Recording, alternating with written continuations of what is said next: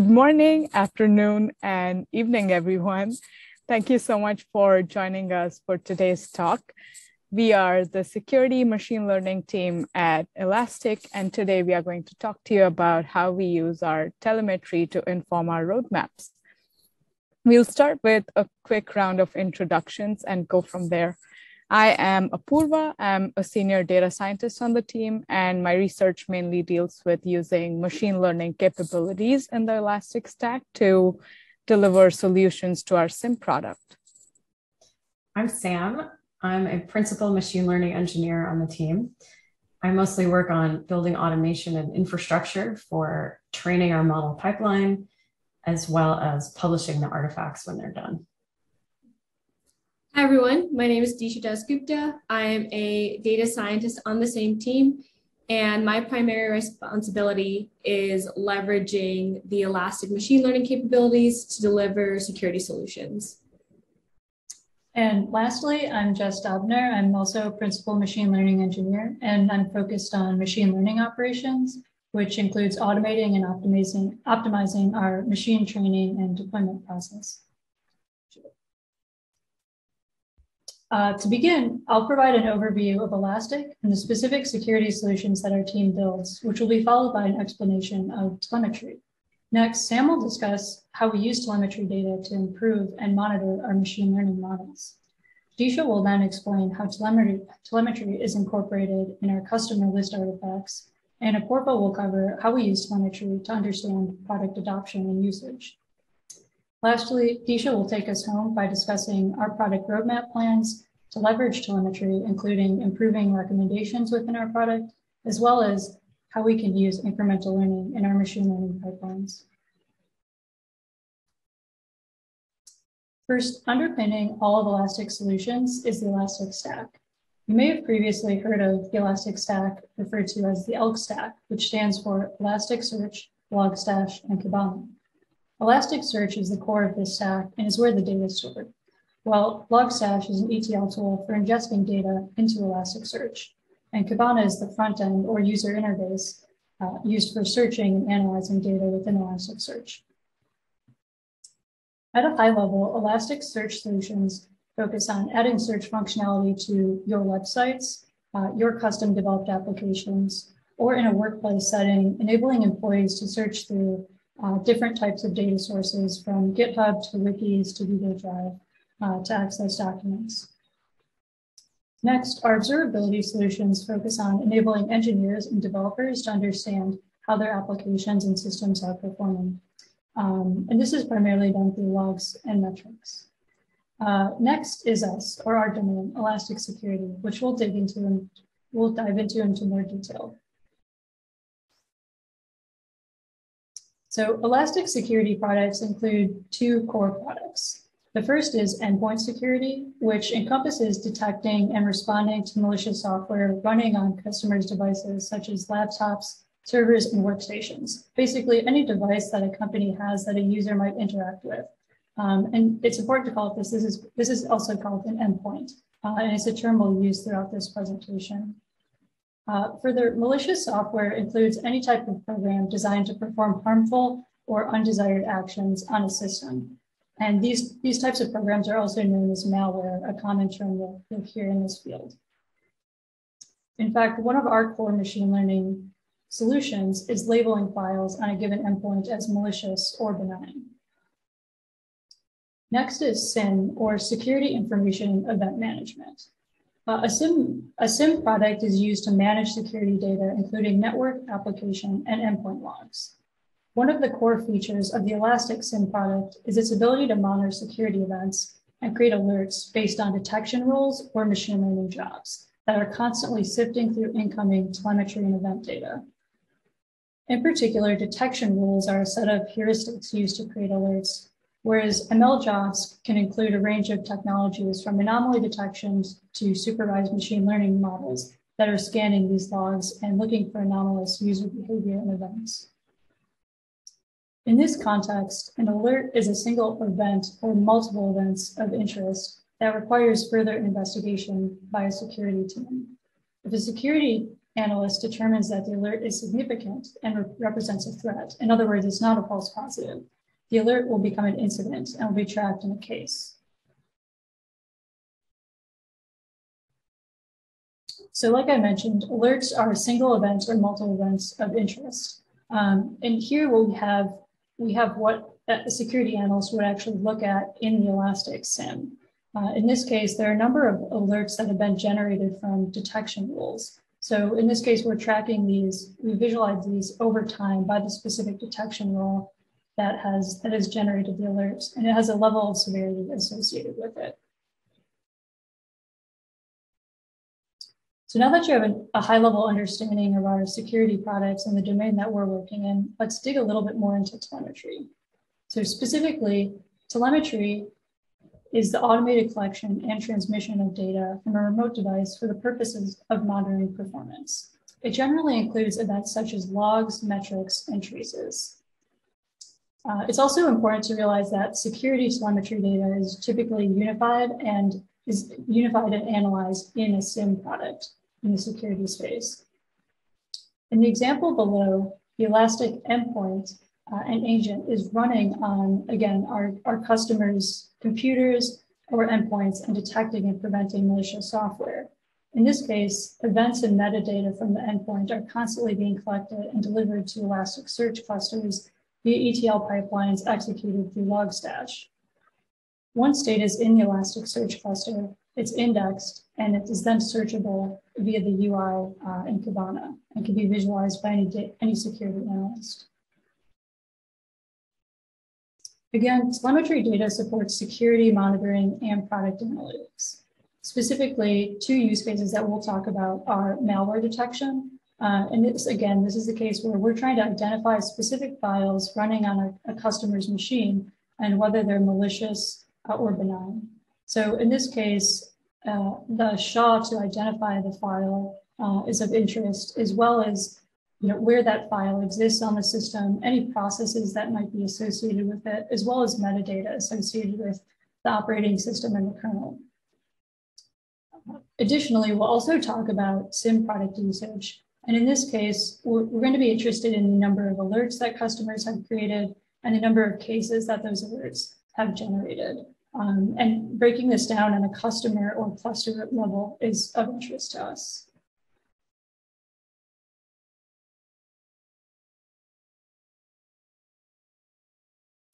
Okay, it helps if I'm not on mute. I'm going to talk about model improvements and how we actually label malware.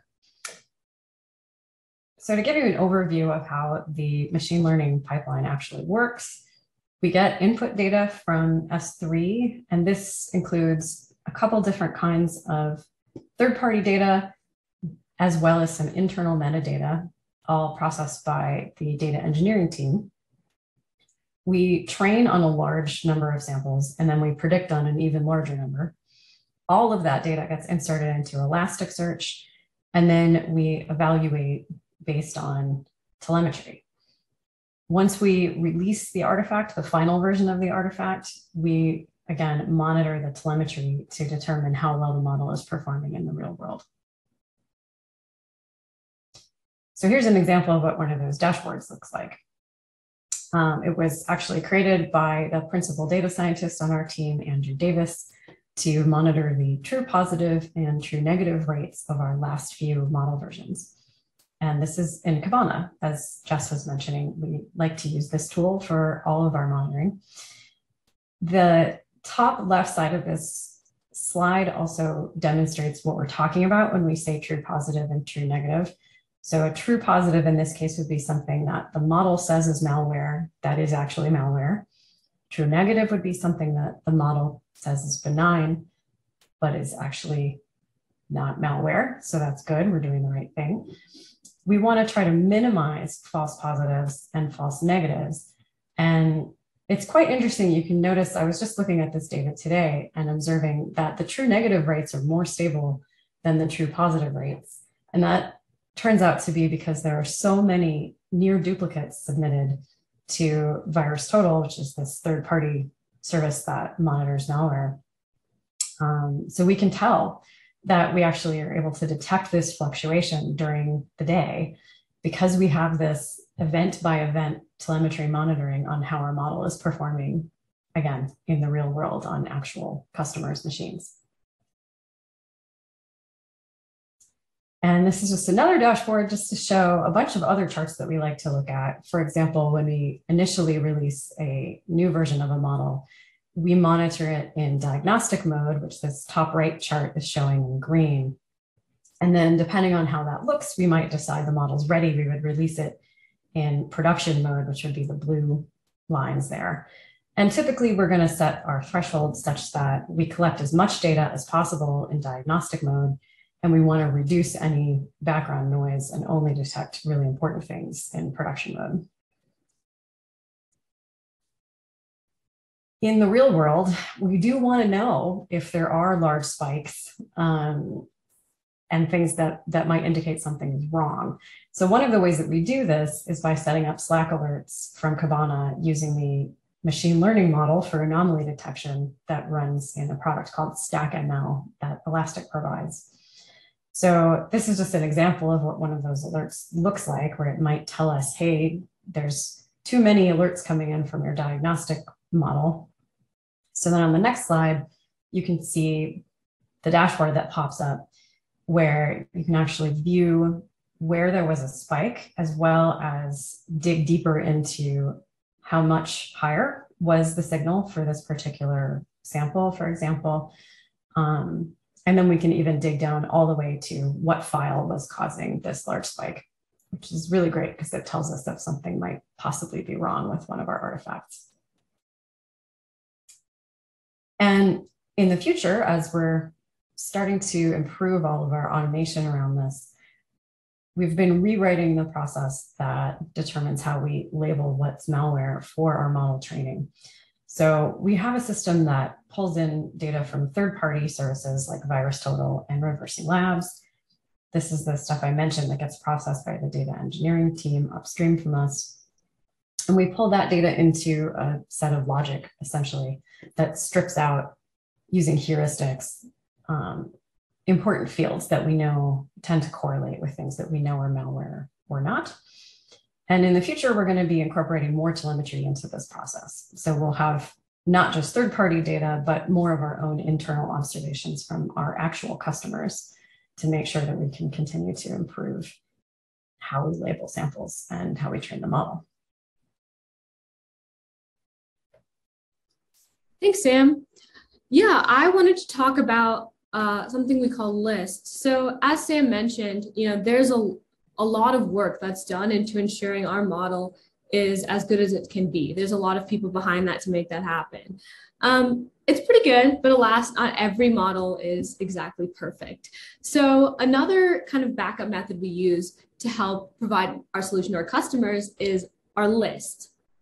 And the idea is, as part of the security solution, things we want to either block against or make sure don't get blocked. If a customer says, don't block this or something like that, we provide a list to say, hey, we don't want to see this ever, or we do want to see this, make sure it's always kind of there. So with that, we have an initial list. We call this the diagnostic, or kind of the first run kind of list. And with that, we have our list and we take telemetry alerts and we use that to define and scope out the production list we end up shipping out to customers. And the reason that this telemetry is so important, you might be thinking, okay, you have training data, you have things to work with. The reason this telemetry is so important is because it's the only way to get real-time, not training, not synthetic data that is applicable to our customers directly. And we can leverage that to provide the best production list at the end as kind of a sidestep to our model too. With that, I will hand it off to Apoorva to talk about another really cool telemetry usage. Thank you, Disha. I'm going to talk about another type of telemetry that we look at and use, which is called product usage telemetry. Next slide, please. As you saw in a previous slide, product usage telemetry is all about how our users are using our products and features. And usage is measured in terms of a number of things like counts, whether or not users took certain actions, or even time-related metrics. And there's a whole world of product usage metrics out there. And I'll touch upon how to choose your telemetry metrics. But before that, let's take a step back and try and understand why is it so important to measure these metrics. So the advantages of tracking telemetry metrics are at least twofold. First, they can help us validate hypotheses that you might have about the product. For example, if you have a reason to believe that the usage of a particular aspect of your product is low, telemetry can help you quantify and validate this hunch.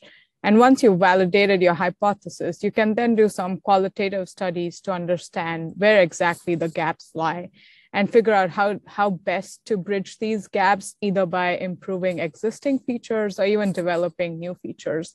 And you can see how this makes for a pretty solid design process because it lets you measure exactly how your changes are impacting the product.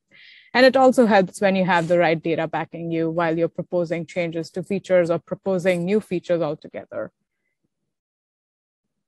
Now, there's a ton of metrics out there, so it can get tricky to decide what metrics you want. A few years ago, Google came up with a framework called HEART to measure user metrics in web applications. And this framework categorizes metrics into 5 main buckets: happiness, engagement, adoption, retention, and task efficiency and effectiveness. Not all of these metrics are suitable for telemetry data. For example, happiness is sort of an abstract concept. Also, not all these metrics might apply to your product. So then that begs the question, how do you choose?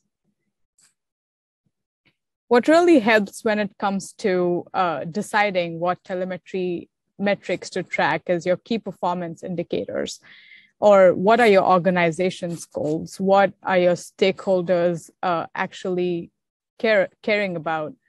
So let's take the example of our security product, right? We have 3 main KPIs. We want to reduce the mean time to detect an attack. We want to reduce the mean time to respond. And we want to reduce the time taken by our customers to derive value from our product.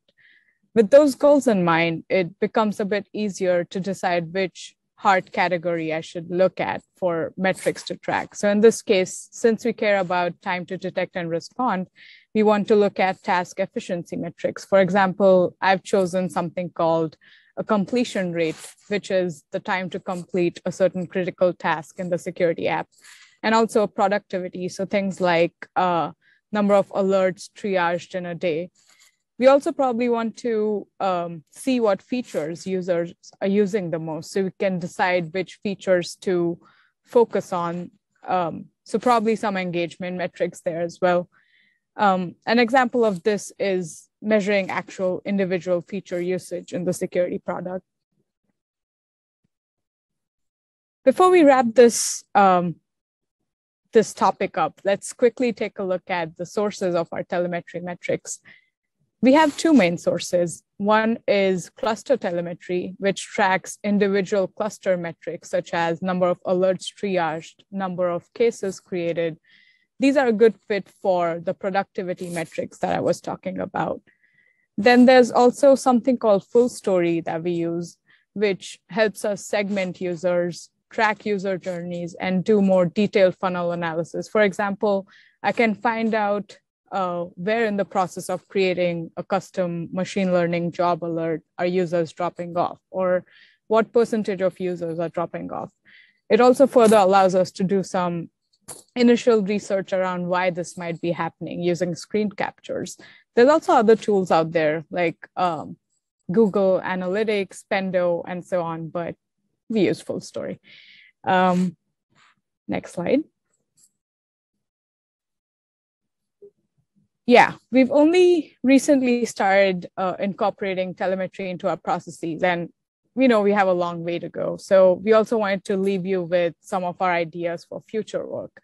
One of the things we wanted to do in the future is to introduce the concept of recommendations into the security app. So things like recommending rules for users to enable based on rules that they may have enabled in the past, or rules enabled by users similar to the user in question, or recommending things like what alerts to prioritize. And naturally, the goal here is for our users to interact with these recommendations by either accepting or dismissing them. And if we can track these user actions, we can incorporate the user feedback into our models to tailor our recommendations better. For example, if we see that a user tends to dismiss certain types of rules, then we might consider downweighting these rules in our recommendation model. And with that, I guess I'll hand it off to Disha again to highlight more of our future plans. Thanks, Apoorva. So Apoorva mentioned one cool kind of future roadmap use case. I wanted to talk about another, and that is specifically incremental or continuous learning. So kind of tying that back into, the model process that Sam and I had kind of talked about before. One of the ways that we can do this specifically is with incremental learning and kind of tailoring to some of those false positives. Not that we have too many, but we still want to kind of make sure we are hitting those. So like we mentioned before, we have our initial training model. That was a lot of what Sam had talked about. A cool use case we've been thinking of is kind of mitigating some of those false positives by taking in telemetry from our customers, or those real-time telemetry, having sort of a separate model that is telemetry centric. It is focused on what telemetry we've pulled in solely. And that's important because these are data points not in our original training set, and there really is no other way of generating this data. And using that telemetry, kind of focusing on that telemetry, we can update different samples, different things we see, alerts we see based on other similar alerts. And that can help, we can use that to leverage our model even further beyond its good performance. And with that, that is kind of the end of our future roadmap. And I want to take a quick second to acknowledge some very important people. The rest of our team on the security machine learning team, as well as the security data engineering team and the user experience research team at Elastic, they've all been really helpful and very important to a lot of the solutions we've mentioned today and the future ones for sure. And with that, thank you so much. Okay, I won't click to my thank you slide, but thank you. And we'll take any questions now.